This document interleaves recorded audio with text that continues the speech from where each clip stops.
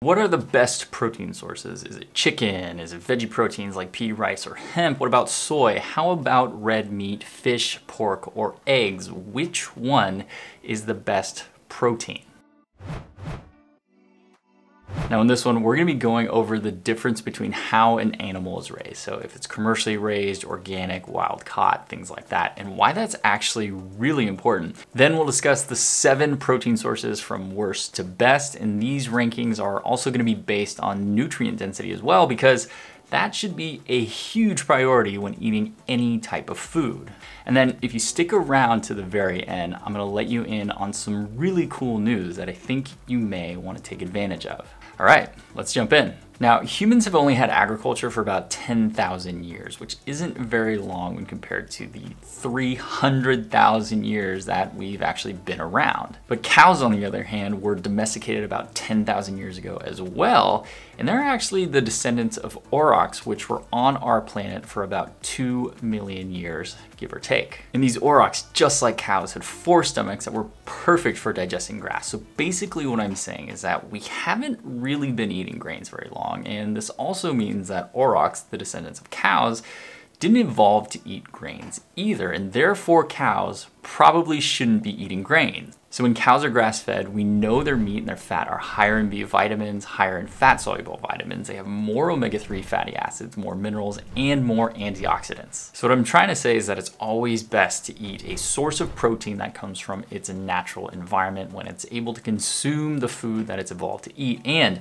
I say this because I feel that when humans get too involved and control all aspects of raising animals and growing crops, it's typically not the best for anyone involved, since nutrient density is typically going to go down. And I know it can get a little bit expensive, but if you can stick to the pasture-raised, organic, wild-caught, things like that, you're gonna be getting that better nutrient quality. Now let's talk about protein, worst to best. Yes, I'm sure the anticipation is killing you. Number 7, soy. So the story of soy is actually pretty interesting. Over 2,500 years ago, soy wasn't really consumed by very many people, not even Asian cultures. Why is this though? Well, they knew that it wasn't easily digestible. It caused gas, bloating, and other digestive issues. Soy's main purpose was actually used to enrich other plant crops, and it wasn't until they learned that the process of fermentation could help make soy more digestible and edible, and this is when people started to consume it, just a little bit though. Now fast forward to the early 1900s, Henry Ford, the gazillionaire who made automobiles, was a huge fan of soy products. He loved it because you could use it for an incredible amount of industrial products. He actually believed that soy products would be the material of the future for car bodies, for window frames, steering wheels, gear shift knobs, bathtubs, sinks, and refrigerators, and he even created a prototype for his soybean car. But once World War II happened and there were some major food shortages and famine, cheap soy started being distributed as a food product. And then by the 1970s, soy became the popular health food that it is today. Now, there are 3 big negatives in my eyes when it comes to soy. It's not easily digestible. It has high amounts of anti-nutrients like phytic acids and trypsin inhibitors, and it contains a really high amount of phyto and xenoestrogens. The only real benefit is that it's a complete protein, but it's not as bioavailable as animal protein. So with soy, it just kind of comes with too much baggage that can potentially irritate our digestive systems. It can prevent us from absorbing really important nutrients from our nutrition, and it can also be disruptive in a variety of different ways with our hormones in our body. Moving on to plant proteins. So plant proteins are literally more popular than ever. It almost kind of feels like everything is plant-based these days, and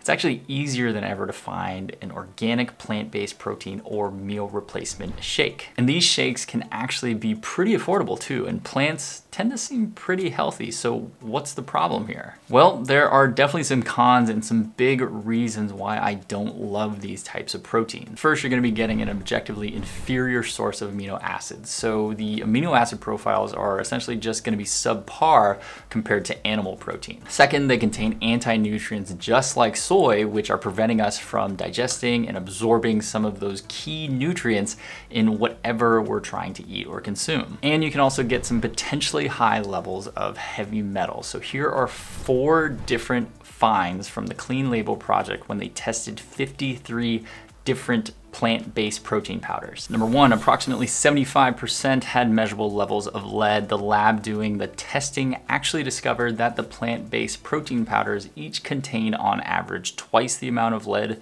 per serving compared to other products. Number two, in addition to lead, the plant-based protein powders contain mercury, cadmium, and arsenic in several cases above health-based guidelines. Number three, 55% of protein powders tested had measurable levels of BPA, a known endocrine disruptor. And number four, certified organic products average twice as many heavy metals, which is a total bummer because one would usually think that organic products have a higher quality and are typically better for us. Now, if you can find a nice and clean plant-based protein powder, then you're in good shape, but you're still kind of dealing with the less than ideal amino acid profiles and anti-nutrients. Moving on to chicken and poultry. So poultry is a complete protein, which is great, and it actually has much better amino acid profiles than plant-based proteins, but there are gonna be a few things that we need to be considering before we start eating our next chicken salad. Now, unless it's pasture raised, poultry is typically gonna be corn or grain fed. So here's what grain fed chicken feed actually looks like. They typically contain about 70% grains like wheat, barley, sorghum, and about 20% oilseed meals like soybean and canola meal. And they're given supplements that account for about the other 10% of the feed. Sounds pretty great, right? But it's probably not the best thing to be eating animals that require supplementation because the quality of food is so low. Additionally, this type of poultry feed leads to the fat having high concentrations of linoleic acid, which is a really unstable fatty acid. It oxidizes easily and can actually lead to inflammation and weight gain. I'm not saying that eating chicken makes us fat, but eating a lot of chicken can actually contribute to our overall consumption of linoleic acid because, well, it's the end of 2021 and we eat a lot of processed food, and linoleic acid is found in all of these refined oils that are in almost all processed foods. And we're also consuming more linoleic acid than we ever have before. So if you want to know more about how refined oils and linoleic acid can lead to weight gain, watch this video right here. Also, if you're enjoying this video, go ahead and give it a like and subscribe to the channel if you want to see more content like this. Next on the list, we have pork. So outside of the taste, the texture, and the species, pork actually shares a couple of similarities with poultry.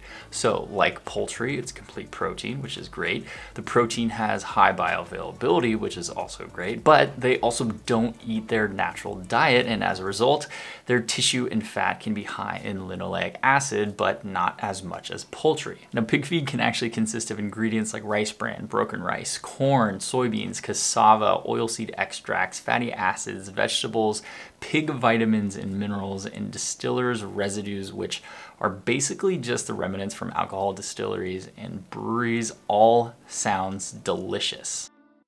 It's also pretty hard to find really good quality pork, and I've never actually found it at a grocery store. The best pork I've ever been able to get is when it's not given antibiotics, and to be honest, I can't really ever recall seeing super high quality pork anywhere. So it really is difficult to come by unless maybe you live near a pasture-raised pig farm or you do some really heavy digging on the internet. All right, we're starting to get into some of the proteins on the healthier side, a little bit more nutrient dense. Let's talk about wild-caught seafood and fish. Now first, fish is a complete protein, which is fantastic, and the protein has high bioavailability.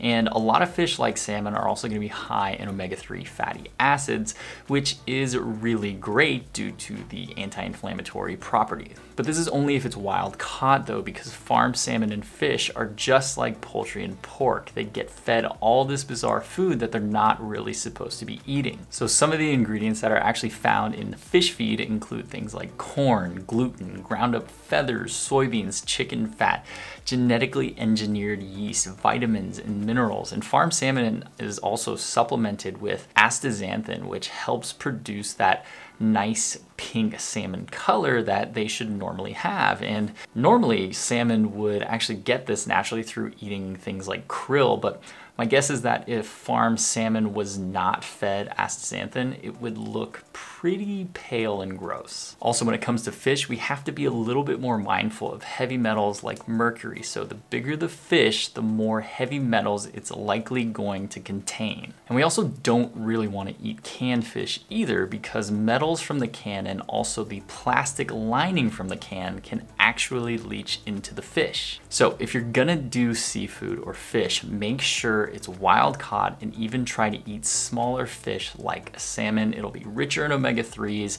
and have more nutrient density and carry a smaller toxic load. All right, let's talk about eggs now. So eggs might actually be considered the perfect protein, and that's because they have the best bioavailability and digestibility of all whole unprocessed proteins. Not only that, but they're loaded with some of the best healthy fat sources, and they're filled with tons of vitamins and minerals like B vitamins, vitamin A, vitamin E, selenium, and they're loaded with choline as well. So what is the problem with eggs though? Is it that they're high in cholesterol and saturated fat?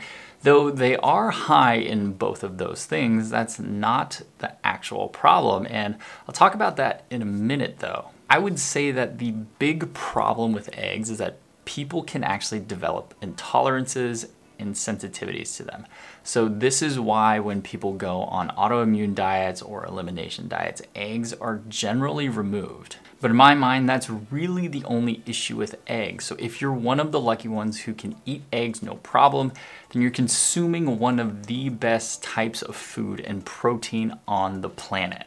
And for my number one source of protein, well, that is gonna be beef. I'm sure a lot of you think that this is an outrageous statement, but let me explain. So beef, particularly grass-fed beef, is loaded with vitamins B12, B3, B6. It also contains highly bioavailable iron, selenium, and zinc. And in fact, red meat contains almost every single nutrient that you need to survive, not to mention that protein in red meat is highly bioavailable and digestible. It also contains the highest amounts of the amino acids leucine, isoleucine, and valine, which are really important if we're trying to build muscle, which is something that everyone should be trying to do. Also, the fats in red meat contain fat-soluble vitamins that you can't get from fruit or vegetable fats, and grass-fed beef also contains about 50% more omega-3s than grain-fed beef. But Tim, isn't it high in cholesterol and saturated fat, just like eggs? Well, my answer to this one is 1, I'm not a doctor, and 2, none of the information in my video should be considered medical advice, but I do believe that high blood sugar, which stems from consumption of refined carb sugar and basically just carbs in general, leads to glycation and damage of LDL particles, which isn't very good for our cardiovascular system. We also know that when we eat saturated fat, our cholesterol is gonna go up. So instead of eating our meat with maybe a Coke or a piece of pie or Twizzlers or between 2 buns or a slice of bread, we should just eat meat and keep our carbs low so we don't see the occurrence of glycation from elevated levels of blood glucose and insulin, which is one of the biggest reasons why I like low carb nutrition plans. All right, so beef is the big winner. It also happens to be incredibly delicious, but we do have a bonus though, and I'm sure some of you out there have been wondering where whey protein fits into all of this. So whey protein is the most bioavailable and digestible protein, and like eggs, it's often considered perfect, which is incredible. But the problem with whey is that it's kind of just a single nutrient, an important nutrient, but I do believe that you might as well get some other vitamins and minerals if you're gonna be eating anything in general, and